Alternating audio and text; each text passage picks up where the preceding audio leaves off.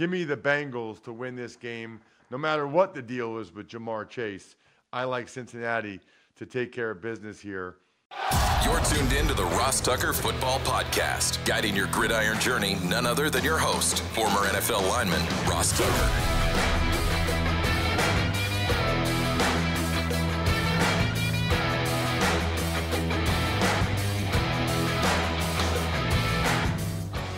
Oh, yeah, it is. But it's not just any Ross Tucker Football Podcast. It is a Finish Strong Friday, presented, of course, by DraftKings. What does that mean? Well, it means we want to finish strong for you, for our families. A lot of you listen on your way to work.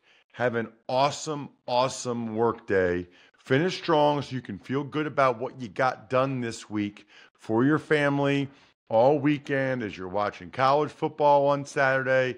Definitely as you're watching NFL on Sunday. We want to finish strong on Fridays. That's how we do it here on the Ross Tucker Football Podcast, and our listeners absolutely love that. Even my daughters know about Finish Strong Friday. One way to finish strong, we are presented by DraftKings, by the way, to in any way support the show. So some of it's just spreading the word via social media, basically by engaging. The way the algorithm works is if you reply to any of our posts or you quote post, that really helps. Engagement helps a lot. So Tony Hughes is the winner. He replied to John Daigle's, a post from John Daigle at Ross Tucker Pod, saying that he thought the Ravens offense would struggle last night. So congratulations to Tony there. Just make sure you email me, ross@rosstucker.com, to let me know exactly what press pass you would like that I've gotten recently. Sponsor confirmation email winner, Robert Price. Robert Price got one of the boxes at Future Fans because he cares about his kids and wants to make sure they know and love football. Kudos, Robert. Let me know what you would like. And then Cole Bryson is the YouTube shout out, youtube.com/Ross Tucker NFL. Shout outs as well for Doug Pfeiffer and Bob Wickeren, two of our latest patrons, patreon.com/RT Media. We have a game to talk about, which is incredible. Cannot wait to finally talk about Chiefs Ravens. Smirnoff is the perfect vodka for crafting delicious cocktails, easy to make and versatile for any and all fans over 21. The world's #1 vodka, official vodka partner of the NFL. Grab a bottle of Smirnoff at your local retailer. Head to Smirnoff.com to find recipes of delicious cocktails perfect for game day. Please drink responsibly. Smirnoff #21 vodka, distilled from grain, 40% alcohol by volume. The Smirnoff Company, New York, New York. Please do not share with anyone under legal drinking age. It's Big Show time. The Big Show. Absolutely unbelievable game. Chiefs 27, Ravens 20. The 20-minute delay was not cool. Everybody that showed up for the appearance for Labatt Blue Light, that was cool. A ton of illegal formation penalties called early. Both teams marched for touchdowns on their first drive, including Xavier Worthy showing that speed on the reverse, untouched touchdown. Boy, Lamar Jackson, I would say overall, played well in the game. A lot of running in the first half. Rashee Rice is what we thought he was, the receiver for the Chiefs. Chris Jones, I thought, was unblockable throughout the game. Justin Tucker had a rare missed field goal. Ravens fumble in the first half was costly. Mainly touchbacks, Jack, on the kickoff rule, which I think the NFL will not be overly happy with. That's not what they're looking for. Isaiah Likely had a big game, the tight end, young tight end for the Ravens, and a huge touchdown. But then the Chiefs answered with Xavier Worthy again on a dropped coverage to make it 27-17. Late, the Ravens got a field goal. They got the ball back. Lamar took them all the way down the field. And then he missed Isaiah Likely, who was open. He missed Xavier Worthy. He missed Zay Flowers, who was wide open. And then on the last play of the game, he was able to hit Isaiah Likely, but likely was not able to get his toes down in bounds. I mean, honestly, Jack, you almost couldn't have scripted a better first game for the NFL. It is uncanny how they're able to do this. I said this on social media at Ross Tucker NFL. I love Lamar Jackson. He had a good game. He played really well. You have to complete those throws. You know, he doesn't make those throws. I feel like Mahomes would have. And when there's small margins for error, that can be the difference in the game. All right, so we got one game down, 15 games to go. Do not play games with your kids and their fandom. Go to futurefans.com and use the code Ross. I think I've gotten 4 or 5 emails in the last couple days from people that have thought, you know what, Ross is right. Those guys were on the show. They're cool. What I love is their listeners. I know Mike and Mike or Mike and Michael, they listen to the show. So support an awesome business from a listener or those of you that watch youtube.com/RossTuckerNFL just like you. And in the process, make sure your 3-year-old or 5-year-old or 7-year-old or 9-year-old or your nephew or your grandchild, make sure they know more about football than any other kid in their class. Make sure they want to sit next to you and watch these games with you. You know, we're already one game into week 1. You could have them sitting next to you for every one of your team's games for the rest of the season. Go to futurefans.com, use code Ross. You get 10% off. Futurefans.com, code Ross. Unlock a lifetime of memories for the kid in your life starting now.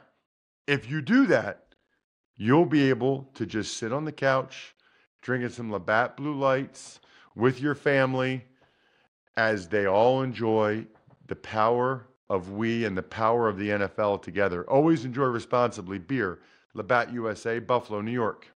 Want to know which team is going to win every single game on Sunday? Then listen up. All right, Ross, we're going to kick things off. We got the Green Bay Packers at the Philadelphia Eagles later today in Brazil. Right, and this, I could go either way on this one. It's going to be an epic game. I mean, it wouldn't shock me if these two teams are in the NFC Championship game. I really think they're both that good, that talented. Now, there's some other teams that will have something to say about that. Certainly the Niners, the Detroit Lions. But it's kind of cool, by the way, all 4 of those teams that are the top 4 NFC teams in my Tuesday power rankings, they're all playing in prime time. I'm going to go with the Eagles. I think that they have significant upgrades at both coordinator spots from the way they finished last year.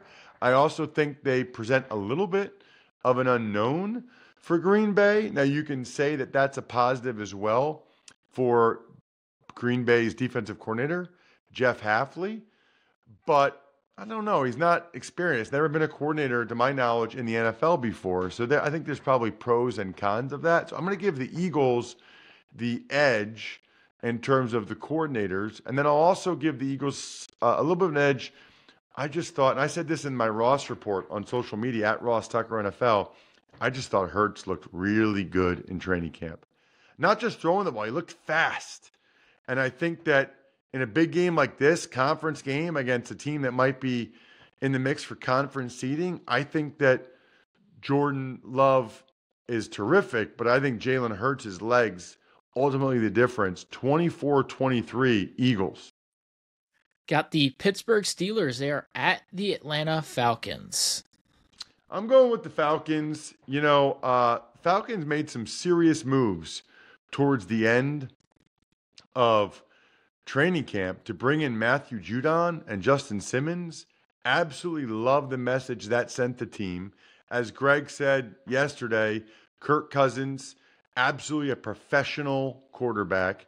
I like Zach Robinson as the OC coming from the McVay tree.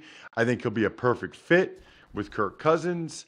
And I think you'll see guys like Drake London, Bijan Robinson, Kyle Pitts have really good years. I think the Falcons could be a surprise team to make a run in the NFC postseason. I think the Steelers will be better than they were in the preseason, but that was kind of ugly. Give me, we know the Steelers defense will be good though. So give me the Falcons. I think it's going to be like 20-17 Falcons. Next up is a game you might know a thing or two about. The Arizona Cardinals. They're traveling to Buffalo to face the Bills. So fired up. I am here in Buffalo, beyond excited for this game. I'm like thrilled, right? I'm part of the CBS sixth crew, which means we get more or less the game for CBS that's going to the sixth largest audience. So I guess this is not going to as large of an audience, but I couldn't be more excited. I mean, the Cardinals finished last year amazing, and the Buffalo Bills, obviously, they are a perennial contender, and it's their home opener. Weather, by the way, it looks like it's like a high of 59, maybe rainy, Jack. Even the Bills fans don't get one good weather game. Not good. I'll take the Bills, playing at home. I think that environment, I wouldn't be shocked if the Cardinals won the game. I think there's a decent amount of points in the game, actually. I think it's like 27-23 Bills. Next, we've got the Tennessee Titans. They are at the Chicago Bears. The Bears. This is an intriguing matchup for me. Again, this is one where I'll lean to the home team, but I think the Titans, Levis feels pretty confident about, the improvement that he's made. And I'm happy for him. I think that's great that he feels that way. They certainly have given him some weapons with Tony Pollard and Calvin Ridley. Bears defense was just so good at the end of last year. And I do think with their added weapons and with Caleb Williams, I think this will be a fun game. I'm going with a close one. 23-20. Nah, you know what? 24-23 Bears. I think Caleb Williams pulls it out late. Next, we've got the Corey Dillon Bowl. The Patriots, they are at the Bengals. Wow, what do you know about Corey Dillon? When were you even born? 2000. That was like middle of his career. What's that? That's like middle of his career. Right. But then, he was done playing before you never watched a Corey Dillon game in your life. I definitely did. Well, yeah, because he played in the Super Bowl. I watched the Eagles-Patriots Super Bowl. So I did. I have watched very vaguely, yes, because I was like 5. That is unbelievable, dude. That was my 4th year in the NFL, and you were 5 and barely remember the Eagles-Patriots Super Bowl in 2005. That is insane, dude. Insane. At any rate, I think pretty much every week, you guys know, I'll have a lock of the week. It's presented by Larceny Weeded Bourbon. Lock in a win and seize tonight. Bardstown, Kentucky, 46% alcohol by volume. Think wisely, drink wisely. Joe Burrow finally was able to get a full training camp. I think the Bengals, thank you. That'll be good for social media. I think the Bengals are poised to probably be the favorite in my mind in the AFC North. Patriots told you what they thought about their team when they traded Matthew Judon. I give them a chance because of Jacoby Brissett, but that's about all. Just a chance. Give me the Bengals to win this game. No matter what the deal is with Jamar Chase, I like Cincinnati to take care of business here. I think that the Patriots defense is okay. So I'll go 24-13 Cincinnati. Next is an AFC South battle. The Houston Texans, they're traveling to Indianapolis to play the Colts. Big game, right? I mean, for those two teams in that division, that's a really important game. I think that's how the season ended, right? Week 18 last year, the winner was going to win the division. It was like a Saturday night game, maybe Texans Colts, if I can recall. So obviously, not really sure what to expect with Anthony Richardson and the Colts. He didn't necessarily look great in the preseason. I'm kind of tempted to take the Colts.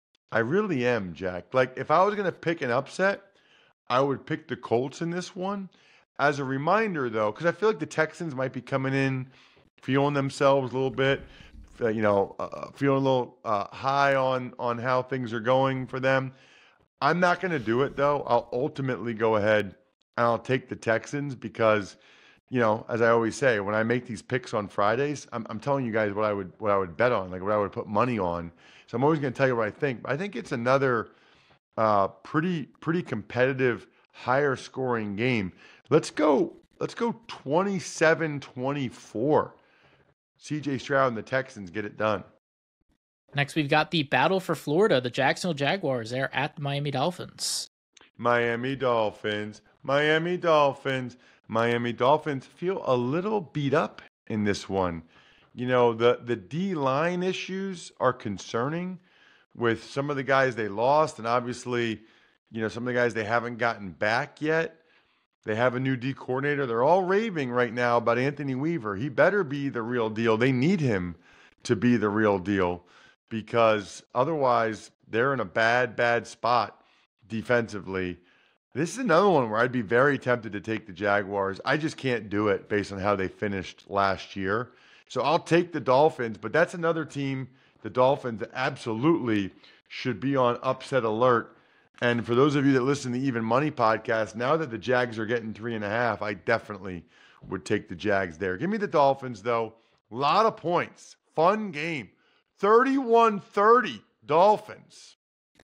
Next, the Carolina Panthers are facing the New Orleans Saints. Two teams I don't have very high expectations for this year, if I'm being honest. Like, not at all. I'll take the Saints just because I kind of will believe it when I see it with Bryce Young and Carolina. But I'm gonna take the Saints to win the game. Very, very competitive game. The thing to watch for New Orleans is their offensive line. That revamped offensive line that obviously has some question marks, to be kind, without Ramczyk. And Carolina's got some guys on defensive line like Derek Brown, but this game ultimately comes down to Bryce Young. Is he improved in year two with Dave Canales now at the helm or not?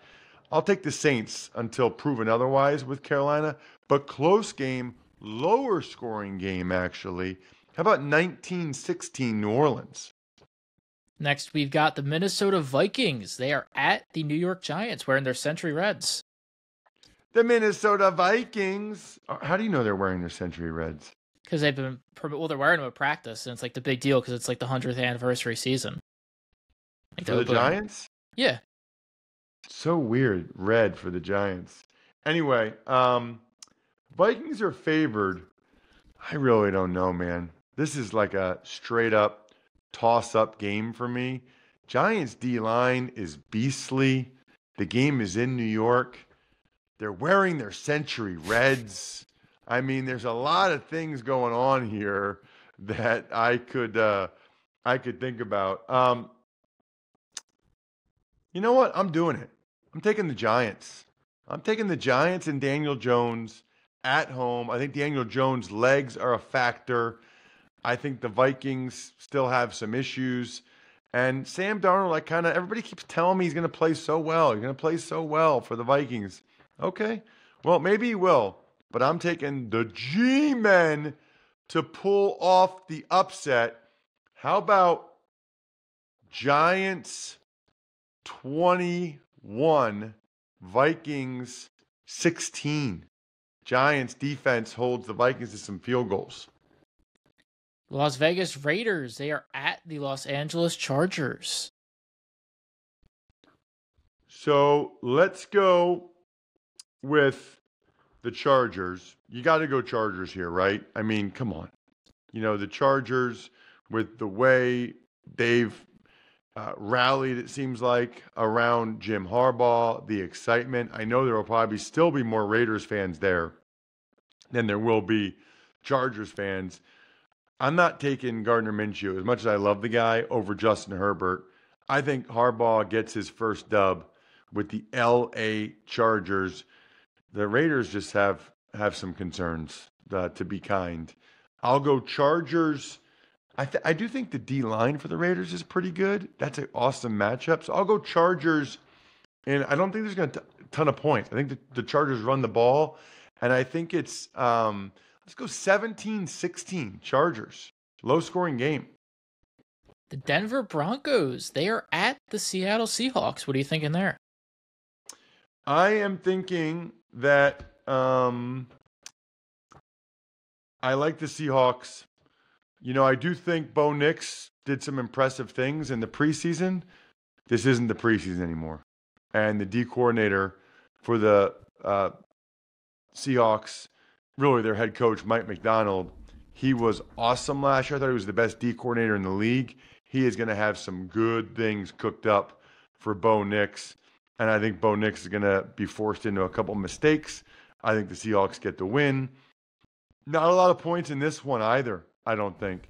I think it's 20-17. That's like my favorite score to pick. 20-17 Seahawks.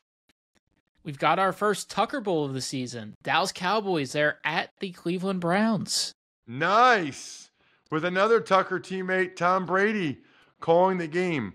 Give me the Browns. I don't know what to expect from the offensive line rookies for the Cowboys. I really don't know what to expect from Deshaun Watson, but they say he's healthy. They say he's looked good. I just think that's a tough environment for Dallas. In Cleveland, dog pound, going crazy, that defense. I don't think there's a ton of points in this one either because of the defenses. I'm going to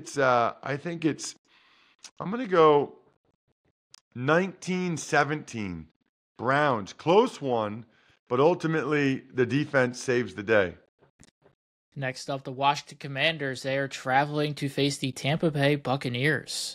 Another game where I could very easily pick the upset. You know, if you've been paying attention at all to me with power rankings or my article on the 33rd team, I'm high on the Commanders this year because of Jaden Daniels and because of Dan Quinn.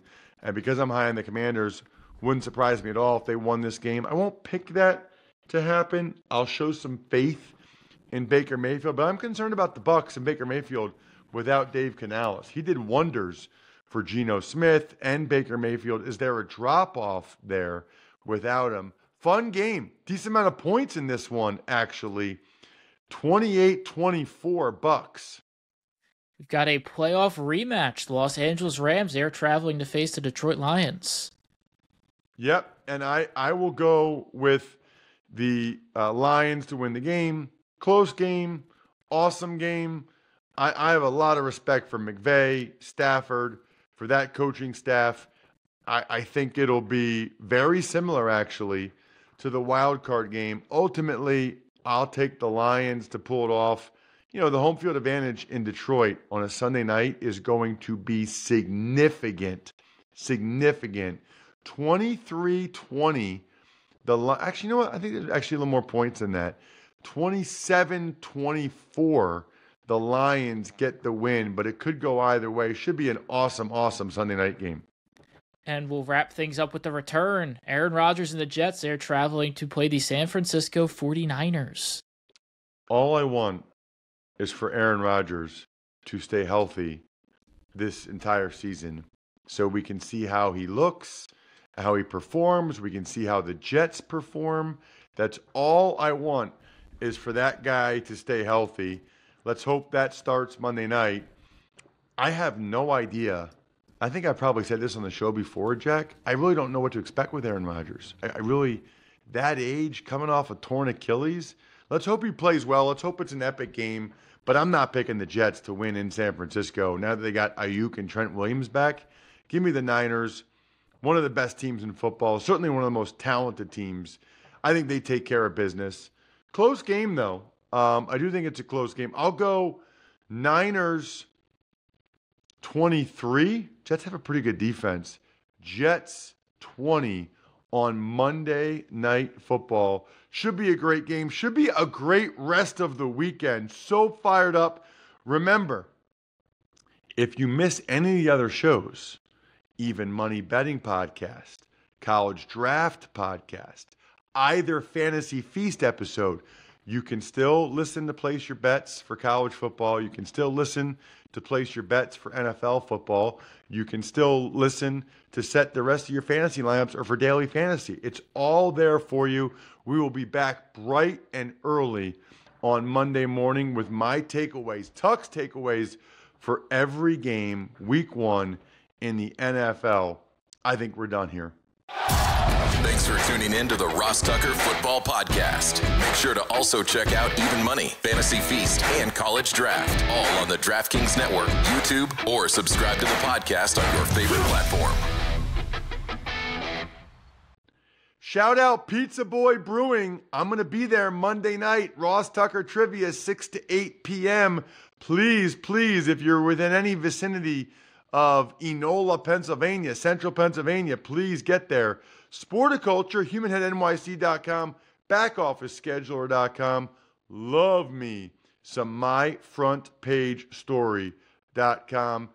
Best way to get a lovely gift for a loved one and get an autograph from your boy, myfrontpagestory.com.